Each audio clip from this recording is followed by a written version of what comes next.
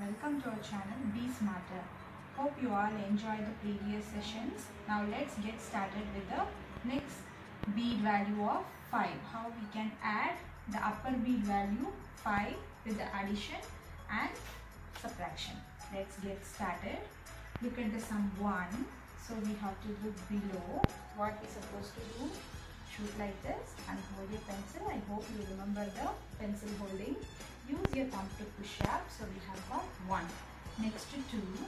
Look below. Can we add 2 from 3? Yes. Use your thumb to push up. We have got 3. Next 5. Look below. Only one lower bead is there. But how much we want? 5. How can we add 5? Look above. The upper bead value is 5. So just we have to add 5. Use your forefinger to pull down. So when 5 comes, we are going to use our forefinger only to pull down. Keeping the finger got 8. Next nothing, set 0. Just we have to arrange the beads. Write the answer 8. Hope you understood. Let's get started with the second sum. Look at the sum 4. Look below. Is it enough? Yes. So use your thumb to push up. Got 4. Next, less 2. We are going to cut 2. Whenever less comes, we are going to use forefinger to pull down. The index finger to pull down. Keeping the finger got 2. Next 5. Look below, not enough. Yes, you are right. 5 is above.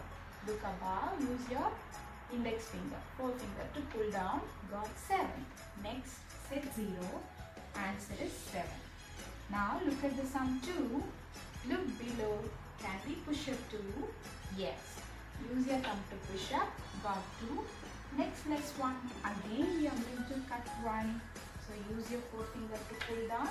Got 1. Next 5. Look below, not enough because only 3. But we want 5. So where will we go? Above. Look above. Is it enough? Yes. Use your forefinger to pull down. As it's small space, for adding, we are using the forefinger only. Pull down 5. So we have got 6. Next, nothing. Set 0. Got 6. Look at the sum 5. Look below. We don't have. So where will we add 5? Above. Use your forefinger to pull down. Got 5. Next to 4. Look below. We can push up 4 beads with our thumb, right? Yes. So use your thumb to push up. Now we have got 9. Next, less 5. So this is the new concept in this page. Along with add 5. Now here less 5. We are going to cut 5.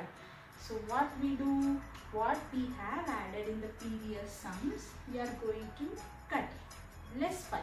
Use your forefinger to pull out. Keeping the finger got 4. Next set 0. Answer is 4. Now look at the sum 5. Look below, not enough. Above, enough. Use your forefinger to pull down. Keeping the finger got 5. Next to 3. Look below. Can you push up 3? Yes. Use your thumb to push up.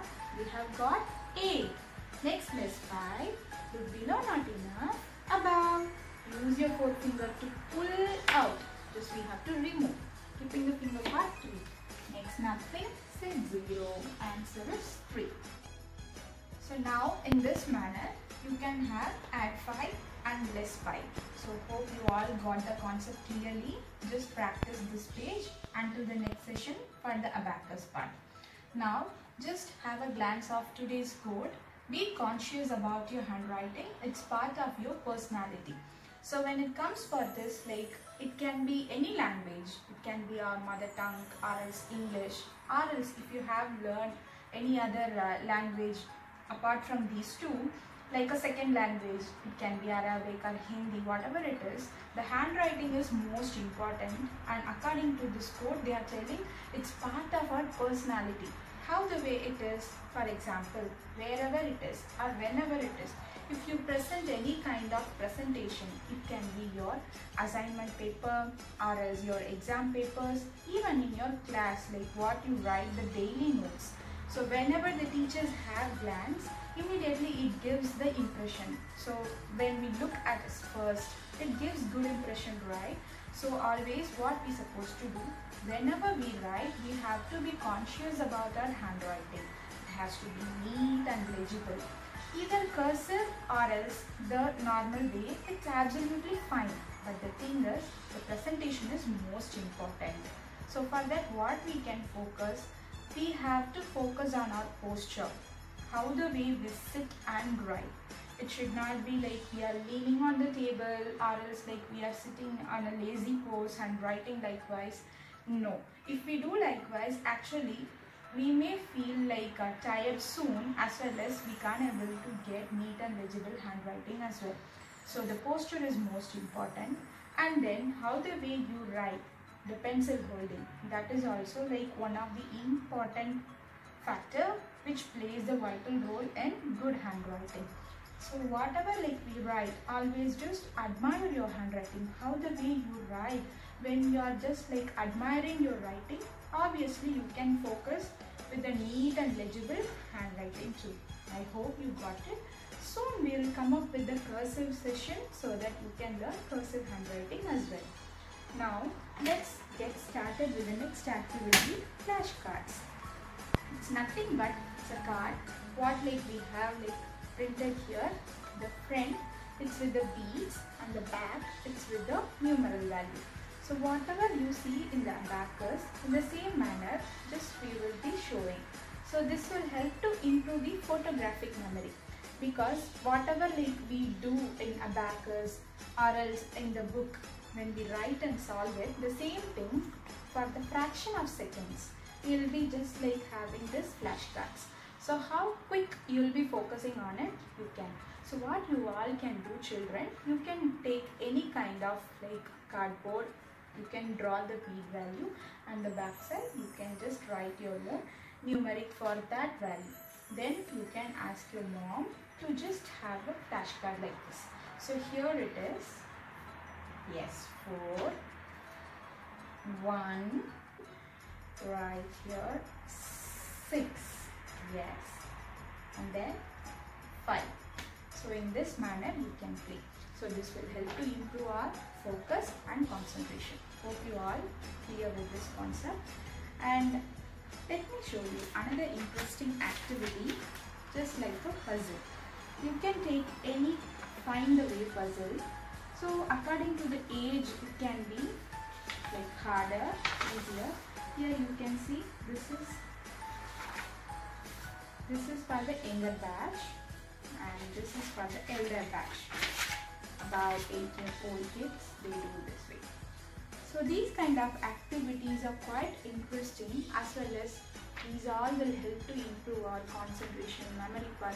Not only with study part, even with the fun we can improve. In the same manner, the another activity, we always play like certain memory games, right? Even we adults play with the movies name or else some songs. So the same way, you children, you can play with the names of the countries, which the game is called Atlas.